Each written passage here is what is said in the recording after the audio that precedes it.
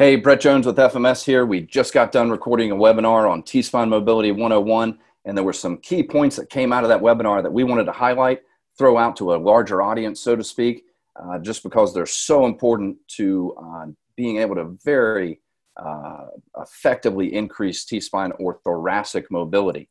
And then we are talking about the thorax and the T-spine. And when we include the thorax in the conversation, we start including so many other areas. We're talking about how the breathing musculature works with this T-spine and thoracic area. The abdominal musculature connects in here. A lot of other prime movers, how the shoulders via the SC joints and the scapulothoracic articulations float and work on this thoracic area. So we might have called it T-spine mobility, but we're really talking about this thorax and how all of these things interrelate. And we are going to get very specific on some of our T-spine or thoracic mobility drills. Why is this important? We use the thoracic or thorax mobility in a lot of different ways.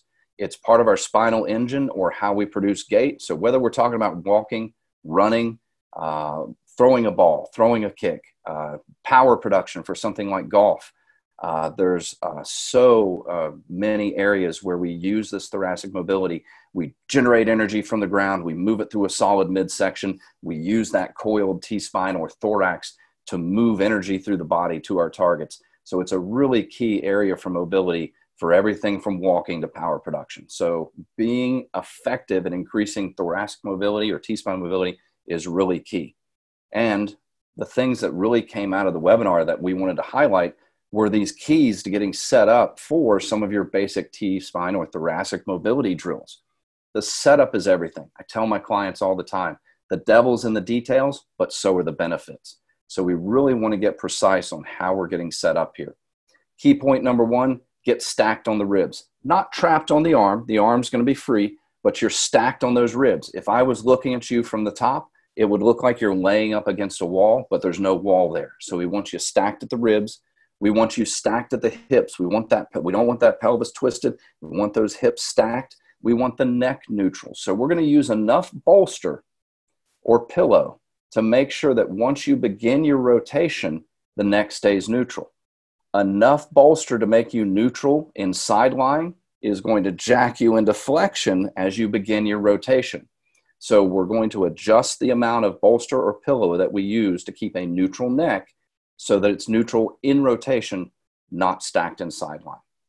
We can bring something in to block the lower back. Now that could be a foam roller, it could be a chair, a doorway, large pet, small child, whatever you happen to have access to. We're going to set something at the top of the pelvis, but below the floating ribs to make sure you're not turning from your lumbar spine. One of the things that I see happen a lot when people begin their T-spine mobility or thoracic mobility drills, they bring a lot of muscle to it. They get tight and they try to turn. Well, that kind of blocks up the T-spine. Make sure you're going to turn more from the TL junction or the lumbar spine.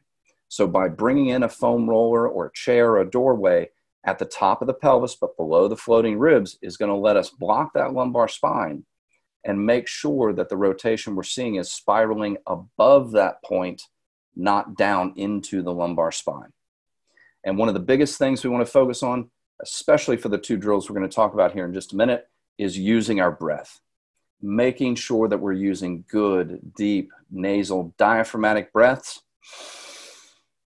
that you're going to feel like move you out of your rotation, but then on the exhale, allow you to turn further. This is going to prevent you from bringing too much muscle to your T-spine rotation. We're going to use those muscles of respiration to actually help mobilize the T-spine and thoracic area and be much more effective in improving thoracic mobility. So the setup is key. I'll spend 5 minutes getting somebody in the right setup position so that I can get 10 good diaphragmatic breaths and rotations out of them in the two drills that we're about to talk about. So we're going to make sure you're stacked on the ribs like you're laying up against a wall. Stacked at the hips. You're going to see us bring a foam roller in to bring the knee up on, make sure those hips are stacked. We're going to use enough bolster to make sure the neck is neutral, block the lower back if needed with a foam roller, chair, doorway, something like that. And we're going to focus on using the breath. So what does this look like in action? Here's our classic rib grab thoracic mobility drill. Now, Kyle's in mid-action here. This is a still shot of him in rotation. So here in a second, I'm going to start the video and we're going to talk about how you can see he's stacked. We're stacked on the ribs. We're stacked at the hips. The knee is on the foam roller well above 90 degrees, very close to the chest. Bottom hand stabilizes, top hand comes across the chest, and now you see him using his breath.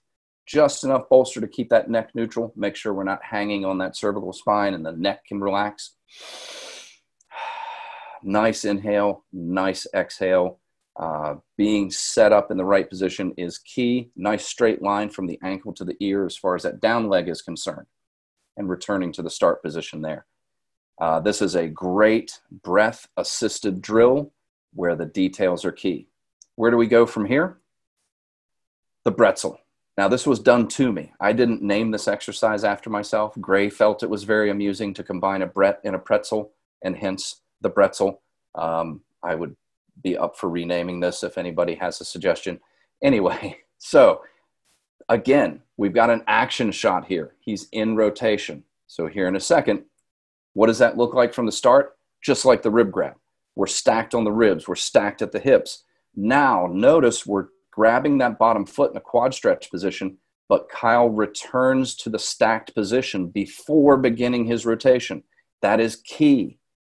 Also key, you may actually have a shorter arm or a long leg or whatever the case may be, short leg, and you have to use a strap in order to grab that lower leg to maintain the neutral spine so that you don't get side bent in the effort to grab that bottom foot. So we're following all the same details from the rib grab. The rib grab I always do first because it's our T-spine or thoracic rotation in isolation. Now in the Bretzel, we challenge that thoracic rotation with the opposite side anterior chain. But the setup is key. Stacked at the ribs, stacked at the hips, neutral neck. Make sure that if you're grabbing that bottom foot, you're not having to side bend. You may have to bring a strap into play to make sure that you can be nice and neutral before you begin your rotation. So in conclusion, as I said, the devil's in the detail, but so are the benefits. You gotta be precise on this. I said it earlier, I'll spend 5 minutes getting you in the right position so that I can get 10 good diaphragmatic breaths out of you in something like a rib grab. The setup is key. Stacked at the ribs, stacked at the hips, like you're laying up against a wall. Neck is neutral. Make sure they're not using muscle and turning from the lumbar spine. Use your breath. The breathing in these two drills in particular is critical.